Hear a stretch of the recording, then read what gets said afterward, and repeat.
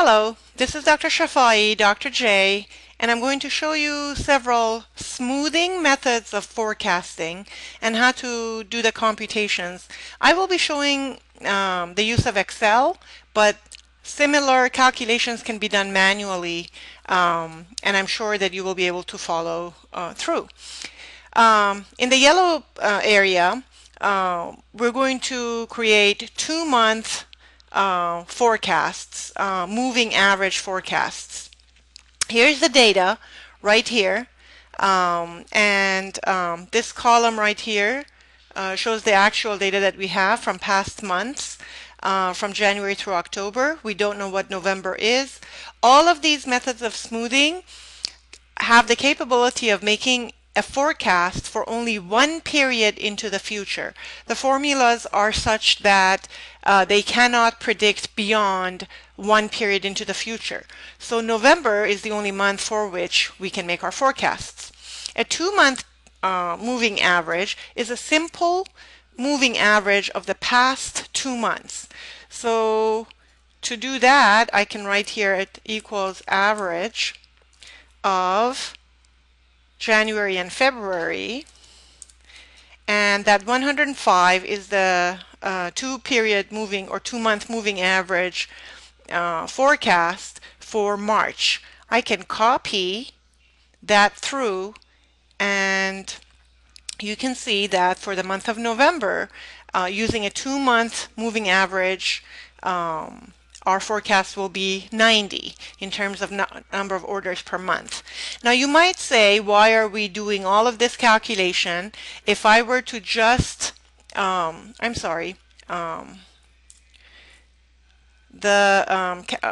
forecast for the month of November is actually 100 right here. We cannot do this for the month of December because we would need the actual values from October and from November in order to make the calculation for December, and therefore we can only go one period into the future, so we can only make the forecast for November.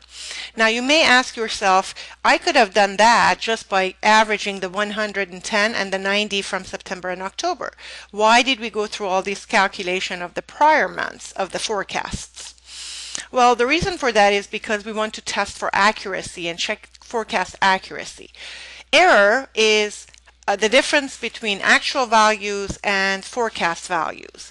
So we have here to compute error for a 2-month forecast column, we take this 100 and subtract from it the forecast that I computed, and we get -5. So our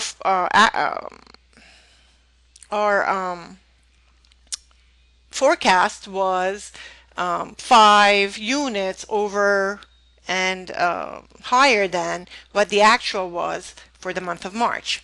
If I copy that through, you will see that we have these error values. But notice that for a couple of the months, like for August and September, we have positive error, and for the rest of the months we have negative.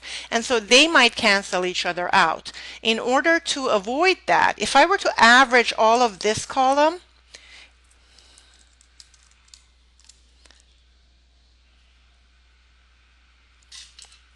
this -0.625 is called bias. But your book talks about mean absolute deviation, and we're going to compute mean absolute deviation here. And that is the error value taken absolute value of. So if I compute the absolute value of each of these error terms,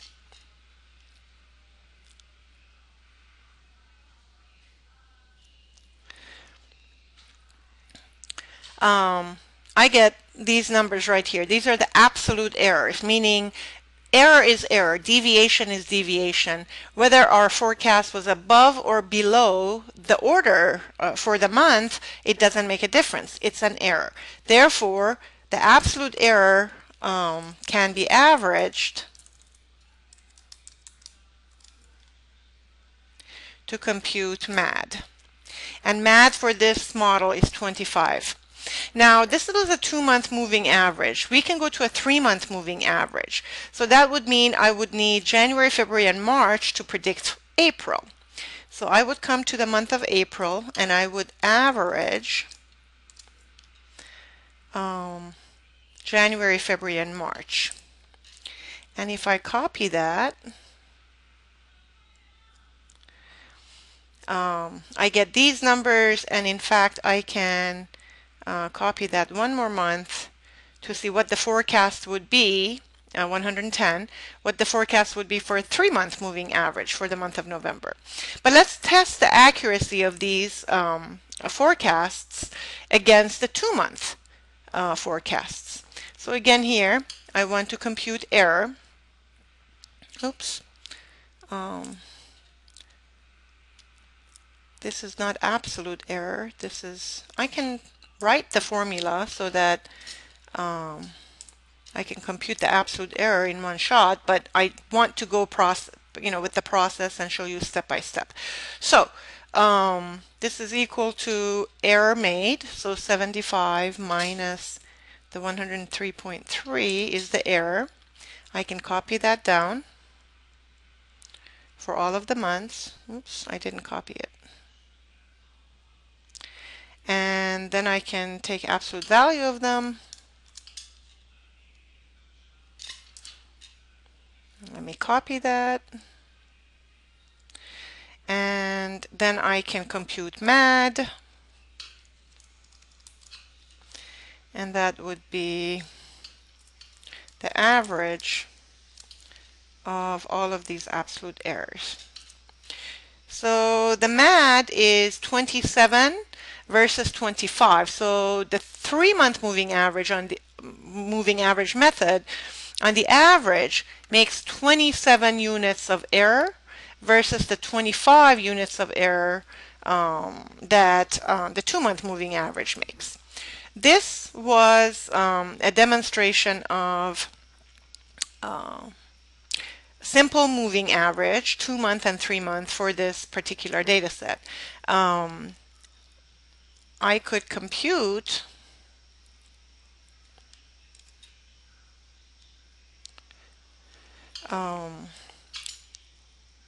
MSE, or mean squared error. I believe your book may call it mean squared deviation, MSD it may call it, but mean squared error or mean squared, I think, no, it is MSE is what your book calls it. And this would be error squared. And this I'm going to do for the 3-month, just to show you, for the 3-month forecast. So for the 3-month forecast, we essentially have to take the errors made, which was right here for the 3-month forecast, and square it. Repeat that process. Oops. Repeat that for all of the months, and then average them.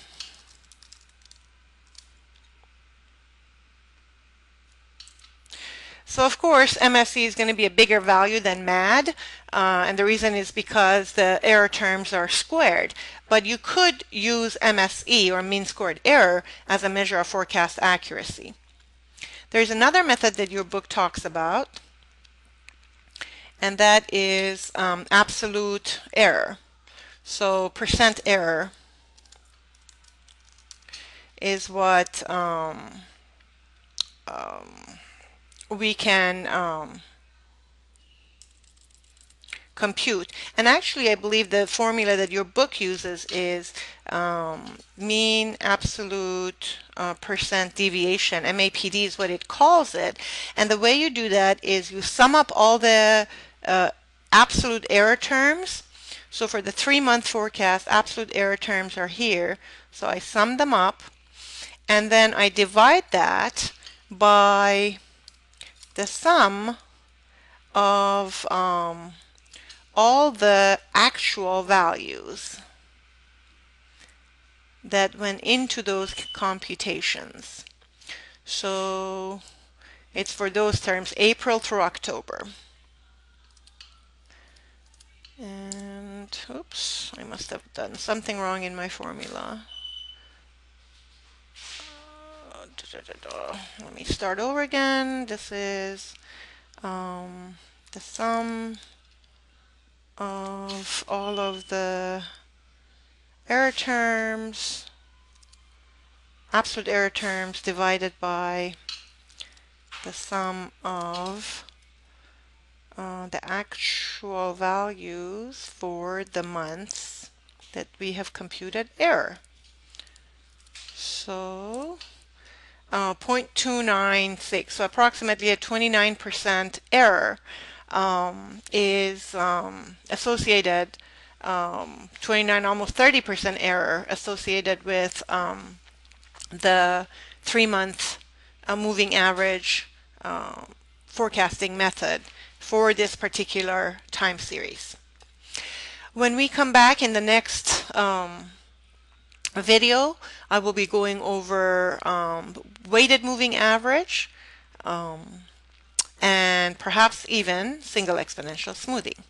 Thank you.